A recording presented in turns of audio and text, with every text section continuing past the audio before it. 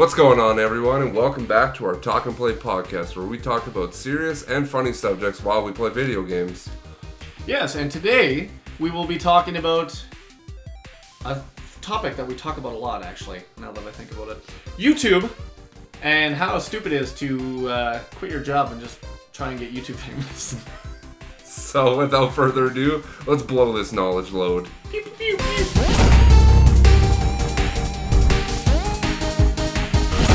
Yeah, so the reason why we wanted to talk about this is, you know, being in the YouTube community. And, yeah, now that we're pretty big stars on YouTube, we figure we should address it. I mean, bigger than the people that are saying that they're quitting their jobs. And you guys would be absolutely flabbergasted by how often we see this. Facebook, Reddit, you know, YouTube videos. Jump. These guys with 5 to 50 subscribers saying, I've decided to quit my job to do full-time, or to do YouTube full-time. What in the are you thinking? Sorry, I got mad there. I couldn't even jump. That's why. I've never seen you get hit like that before. Oh. Yeah, so we're talking like in one of the most volatile places, businesses, jobs you could have.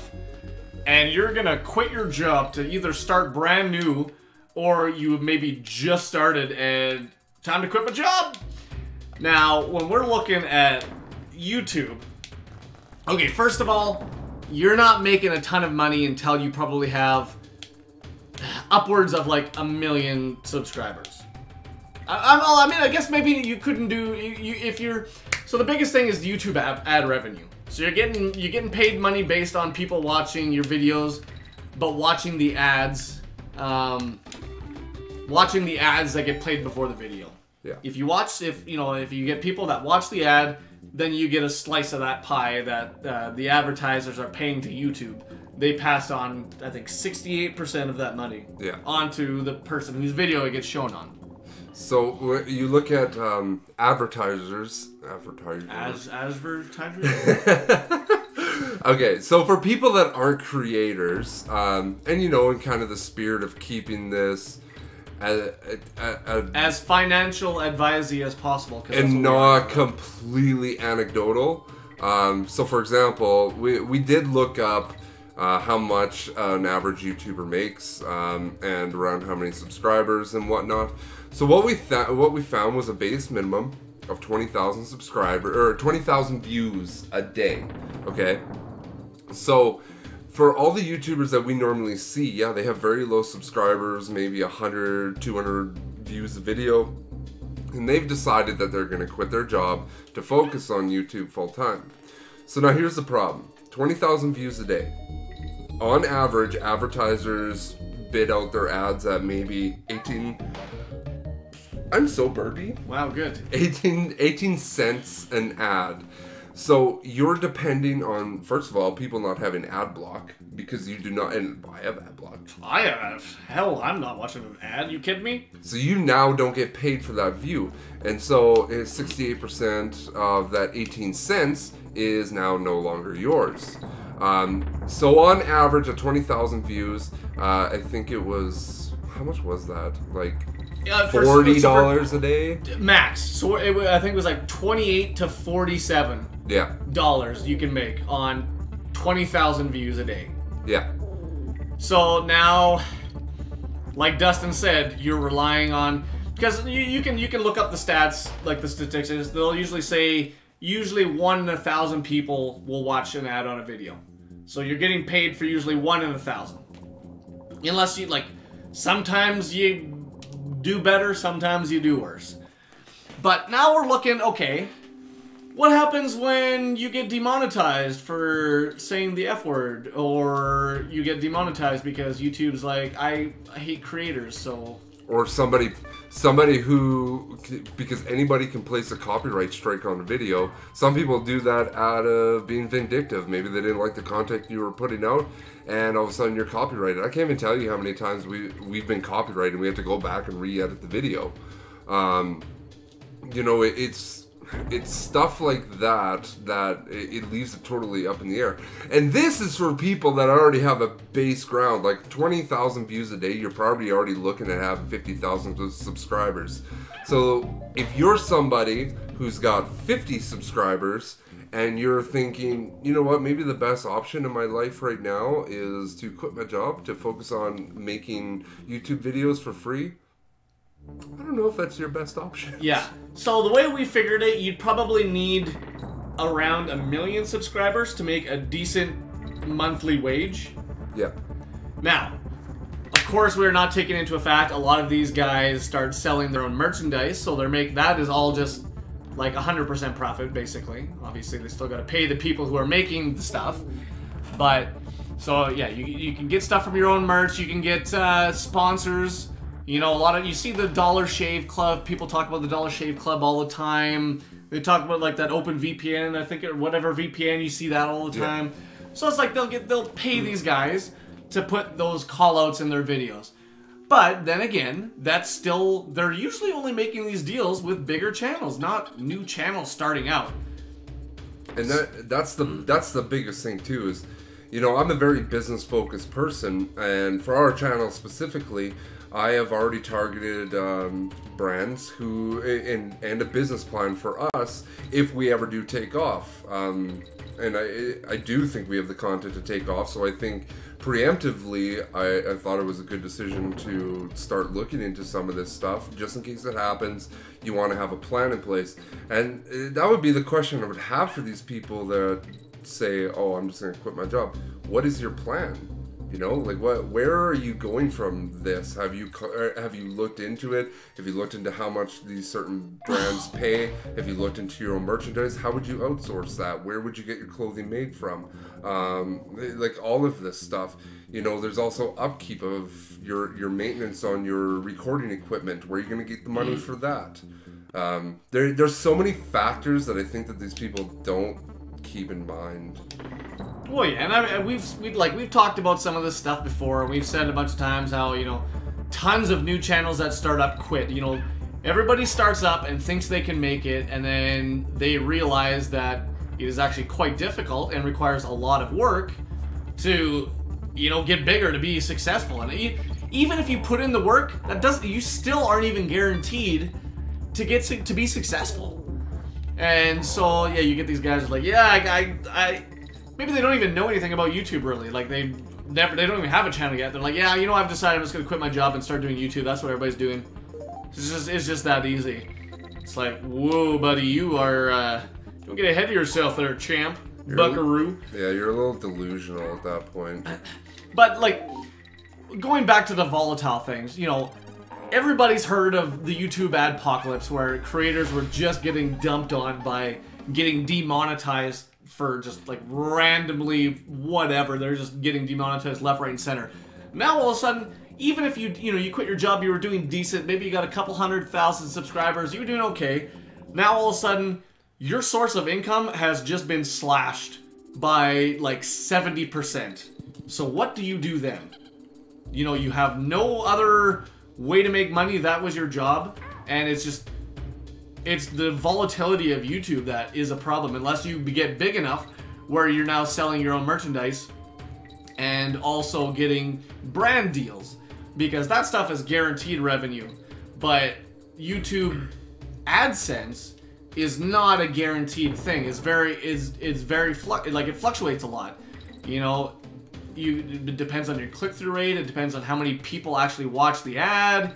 Like, it has a lot of dependencies.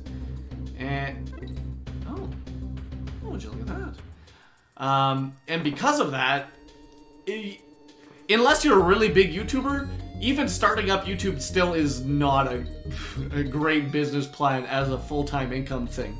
No. I honestly don't have a plan to ever quit my job for this, unless we had like 10 million subscribers and it was like, okay, I don't have enough time to do both anymore. Yeah, because you're easily replacing the income you'd make from a job at that point by being big, right? But even with millions of subscribers, it would still make me super nervous. And Josh was saying, you mentioned like Pro Jared and whatnot, right? Yeah. So I'm sure by now everybody's heard, like, in the past couple of days, you can't wipe your ass without seeing, you know, Pro Jared and this James Charles guy, all this controversy around them. Okay, you did make it big. You were doing really good, and then all of a sudden, some scandal happens. Oh, great. You know, I mean, I guess in Pro Jared's case, he was sending his wee-wee to underage girls. Well, yeah, I mean... That was a problem. I mean, obviously not every instance is going to be like that, but, you know, okay, so that comes out, all of a sudden, oh, you lose, you know, you have 1 million subscribers, all of a sudden you lose like 140,000 of those subscribers, so that's a good chunk of your money that you were making before, out the drain. So it's like never really a guaranteed income. And then you look at this James Charles thing, which I think is so stupid that just... these people... I just want to talk about it just for a second because it's the most ridiculous thing I've ever heard. This whole drama that's sweeping YouTube is because this one guy that does makeup, he promoted somebody else's vitamin pills as opposed to his friend. And my God, you'd swear that it was like some huge event just happened. Like Armageddon. It's everywhere. There's scandal. It's this whole thing on YouTube. They're making videos, but they're making videos back and forth, calling each other out and crying. And it's like, oh my God, this is the most mundane and ridiculous thing to have some scandal about. Like, how is this a scandal? This is the dumbest thing I've ever heard. And then there's the other part of where people are coming out and saying this guy sexually abused me or forced himself on me. And I tend to not believe the words of people on Twitter or any other social media because anybody can say anything. Like, where's the proof? We live in a world where, you know, innocent until proven guilty. And I'm not defending James Charles. I watched one of his videos and he's a complete idiot. Oh, we're involved in the... Oh boy, now we're part of the scandal. Thank God nobody watches these. Yeah. No, but honestly, what was I saying? I think I just kind of wanted to say how much I hate him. But I think honestly the biggest thing at this point is that going back to YouTube being a reliable income is when you're in the eye of the public and the media, people are constantly looking for you to mess up.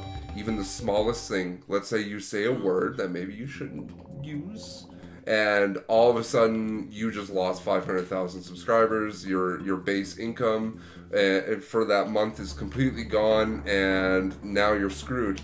And there's another part of it that I don't think a lot of people think of as well, and like, oh my God, I'm gonna game over. You might. When you have something like what happened to Pro Jared, where it's that bad, or even something that happened to JonTron, and for people that don't know, JonTron said some very racist remarks and homophobic remarks, and you know, that completely tanked him. And he actually didn't put a video for a year, but that's besides the point.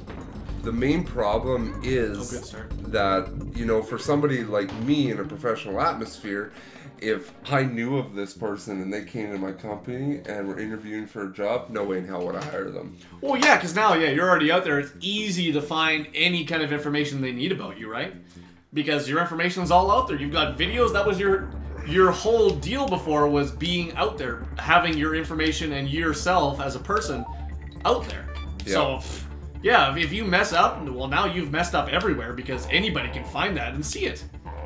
Yeah, and that's the scary part, is when you're putting your livelihood in YouTube, it's not just YouTube that you're gambling with here. It's your life. Oh my God. It is your life, because you are all of a sudden in the public eye, and it's something that I think about all the time. I'm always sitting there like, is there anything that could come back to bite me? Exactly, because that is the biggest thing is, okay, I need to worry about anything I've ever said now, because anybody can go and dig that up now. Yeah. And yeah, it is something that I think about a lot. Because, like, you always see it as like, oh, we found this Twitter post from 8 years ago. Oh, and, you're a Nazi now, I guess. Yeah. And it didn't matter if it was a joke or... Oh, they'll take it out of context to make you look bad, too.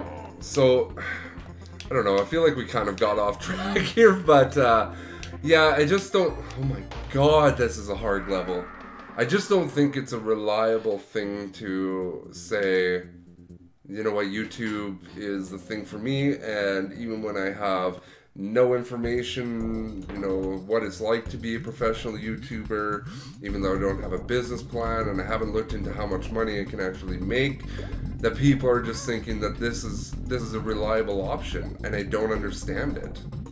Yeah, I don't know, people, just because YouTube is so big, everybody thinks now, oh yeah, I can do that, right? And it's just, that's what it is. Like, oh yeah, this guy does YouTube, and he, it's usually like, okay, the numbers, these numbers come out, oh yeah, these guys make, oh cool, these guys make, oh, this person made $5 million last year, like, oh, just doing YouTube videos, I can do that. I'll just make I'll make $5 million in no time. I find that funny that people think, I'm just not spending enough time on my YouTube, and that's why it's not turning out. If you have a stupid personality or, Or a stupid face. Yeah, that's a big part of it. Yeah, like, a lot of people do, unfortunately, a lot of people just don't want to watch unattractive people. Well, why do you think women just kill it on YouTube? Yeah. With no content. Yeah, that happens a lot. It's just because they're attractive and people just want to see attractive people. They don't even care. Oh, now you've done it. That's unfortunate. That's all it is. I mean, yeah. It is tough because it's really easy to look at these people who are like, oh, well, they don't have any talent. I can do that. Yeah. Because they're making lots of money. It's like, well, there's a little more that goes into it than that. Like, literally, it's because they're good looking and people just watch good look. Like, girls can just go on YouTube and try on clothes and get millions of views. Do you know how many times I've seen that where it's just like this really, really attractive woman her video is trying on all of my bikinis that I just bought. Millions of views. You know how many of those I've watched personally? Lots of them. For 30 seconds? No, well, I just go to the timestamps and look for anything interesting. Oh, nip slip at there we go. Okay. 3 minutes and 20 seconds. I did it again. Yeah, it's one of those things, like, I understand it, you want to be an entertainer, but for the sustainability of your life, as well as your image, and just... Go. We can still go? Yeah. Oh. Then... Oh. Press start and then select. It's just, it's not a good option for you. And you're not, I'm sorry, but when you're making content off the start, you're not special. Unless you have some sort of degree or some sort of prior experience. And like, if you're an expert in something, they tend to do pretty well because they're very knowledgeable on a subject and they usually know a lot of interesting things. And usually it's stuff that people haven't seen before.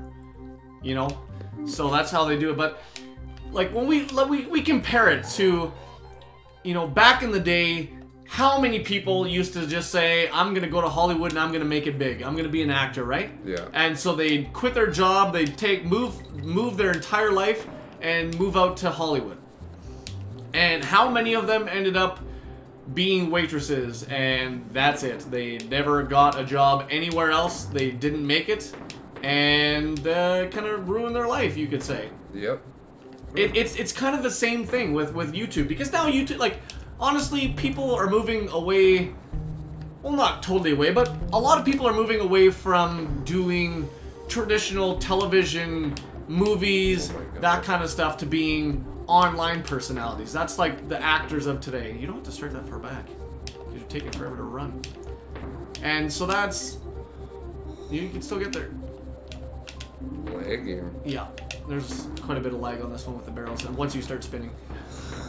So you look at it, it's kind of the same thing. People want to make it big in the You know, back in the day, they wanted to make it big in film and TV. They wanted to model. They wanted to do whatever. And now it's like, oh, I want to, you know, make it big. I want to be an online personality. I want to do YouTube. I want to do whatever. It's the same thing, and it's just as harsh a world now too. Except, I would say there's even more competition on YouTube just because it's so much more accessible to everybody. It's not just for, you know, people who think they're good actors or actresses, and it's not just for people who are attractive because that's all you want to see in movies. I mean, it does help, but it's just way more it's way more of an attractive option just because it's so accessible to everybody.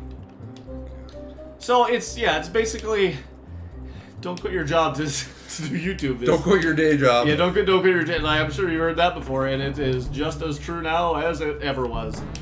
Like once you've made it, you've got, you know, okay, yeah, you got several million subscribers. Okay, you know, at that point, you'll probably end up being all right, providing you don't like have any really bad scandals.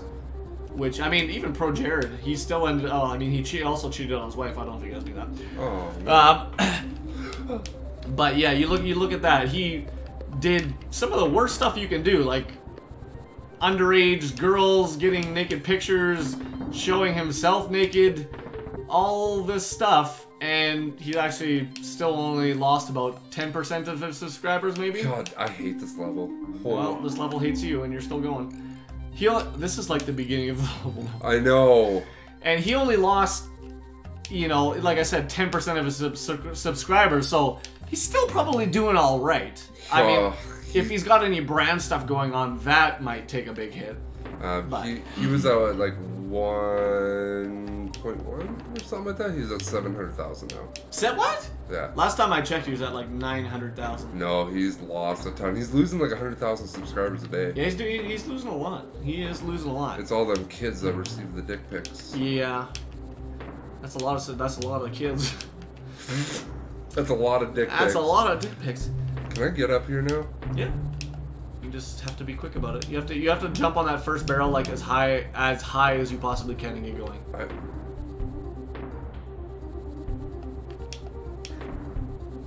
It's hard. Oh. Hey. Oh. Okay. Well, why don't you pause it there, and we'll pick up from here next time. Goodbye. Goodbye.